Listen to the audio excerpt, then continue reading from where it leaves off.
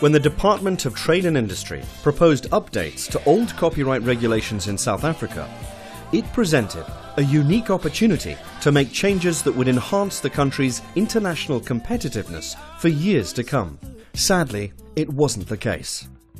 Experts are calling the Copyright Amendment Bill shambolic and also embarrassing. Instead, the DTI's changes favoured the needs of international internet giants and would have a devastating effect on local content. Notwithstanding fierce opposition, the DTI was determined to push this legislation through the parliamentary process.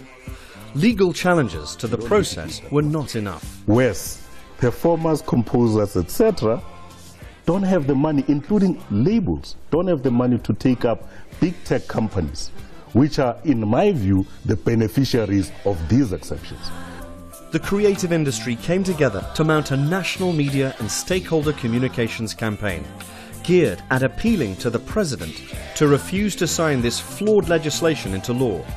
The Coalition for Effective Copyright was formed. With less than 10 weeks to make an impact, our approach was clear. Get the attention of the DTI, parliamentary leaders and the President, using a broad base of opinions from senior leaders across the broader creative industries.